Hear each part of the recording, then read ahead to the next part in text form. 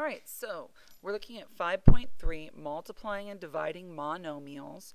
And a monomial is an expression that is either a number, a variable, or a product of numbers and variables.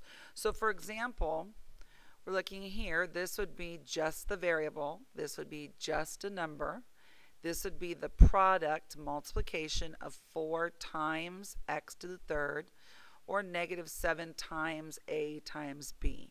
So it's multiplying or individuals. So let's do some multiplying with monomials. So I have one monomial times the other monomial. What you want to do, we just finished multiplying with and dividing with exponents. We're going to do the same thing, except we're going to break them up so it looks like what we just went through.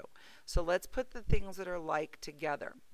3 and 4 are numbers, so I'm going to put them together, and I'm left with x and x.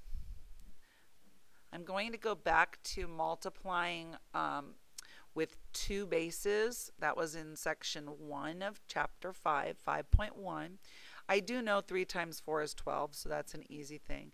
Remember when you have 2 bases with 2 exponents. So even though there doesn't seem to be an exponent, there is. We add our exponents. So 1 plus 1 is 2.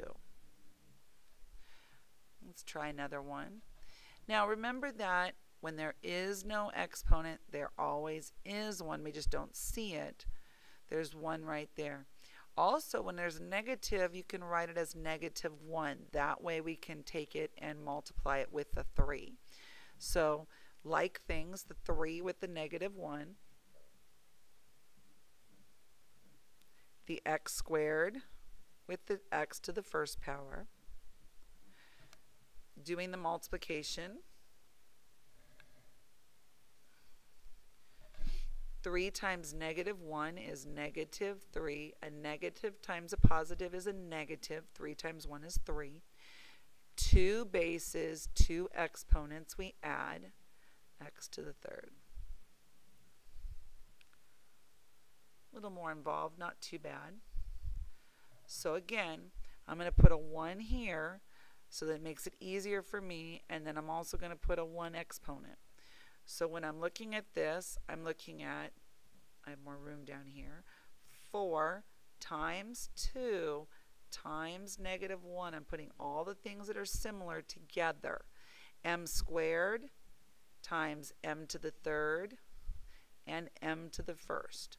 The reason I can do what I'm doing is in multiplication, we can multiply in any order we want. So we can move them around in any way we want. So over here I get 4 times 2 is 8.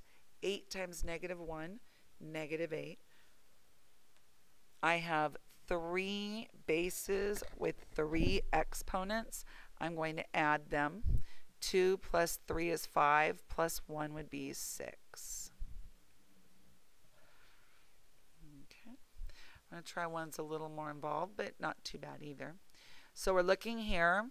We're going to put the things that are similar together. Negative 7 with the 4, so the plain numbers together. Then I'm going to put the x's together. X squared, and remember x to the first, even though it doesn't seem to have an exponent. Y to the fifth, and y to the third. Take it piece by piece, just like section 1. It's not too bad. Negative 7 times 4, negative 28. Positive times a negative is a negative. 7 times 4 is 28. 2 bases with 2 exponents we add. 2 plus 1, pardon me, is 3. 5 plus 3 is 8. All right, so now we're going to look at dividing. Move that out of the way. Dividing monomials. So if we go back and we look at our section 1 of chapter 5, we did problems like this. And this is still dividing monomials, one divided by the other. Remember that you subtract the exponents. 5 minus 2, so we get x to the third. So now what we're going to do is we're going to have to break down our problem. So first I'm going to group the like things together. So I have two numbers, -5 over -5. Then I have the letters x, so x to the third and x to the second. Now I'm looking at y to the fourth over y. And remember, there's an exponent, it's just a 1. -5 divided by -5 is a 1. So it doesn't matter that it's there, it kind of just dissolved on us. Remember, we're subtracting our exponents. So in this case, x to the 3 minus 2 and y to the 4 minus 1. 3 minus 2 is 1. So I have x to the first power, y to the third power. Same thing, get the like things together. So we're going to put the numbers together, -32 and 8. Now working on the x's, x to the 15th, x to the 14th, and now the y's, y to the 7th, y to the 6th. So when we look at this, we've got -32 divided by 8. Negative divided by a positive is a negative. 32 divided by 8 is 4.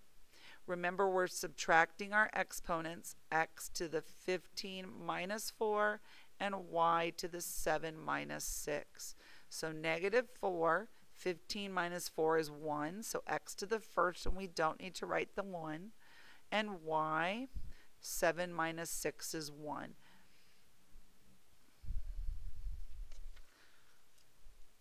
Once again, we're going to bring together the things that are similar. In this case, we're looking at the numbers first, 15 divided by 3. Then we're going to put the p's together, p to the second over p to the fourth. And then the q's, q to the fourth over q into the first power.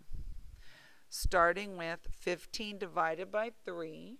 15 divided by 3 is 5. Here we have p to the 2 minus 4, top minus the bottom, 4 minus 1. Now, 2 minus 4 gives me a -2 as my exponent. 4 minus 1 is 3. We don't like negative exponents. If we go back to the last section, we talked about what happens if it's a negative exponent. It moves it to the bottom of the fraction. This is the only portion that has a negative exponent. So the 5 and the q to the third power, nothing happens. But the p moves down and it gets a positive exponent because it moved down.